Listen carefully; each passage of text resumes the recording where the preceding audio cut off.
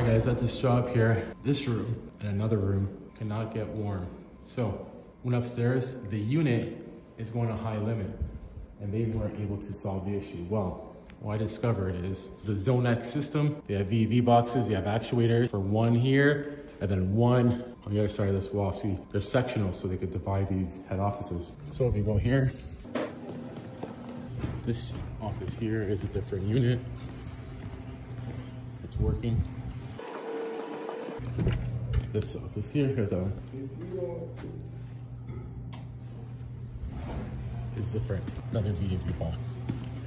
After seeing those Zone X systems, they're communicating. Check the actuators, they're open. Check the bypasses that I found upstairs, and they seem to be closed, they're working. So I was kind of scratching my head here. Tracing back the ductwork. So that unit comes down. I realized it goes in this chase here. That back goes in this chase. And look what I discovered in this chase. You know, in a commercial setting, anytime you penetrate through a wall, you need a fire damper.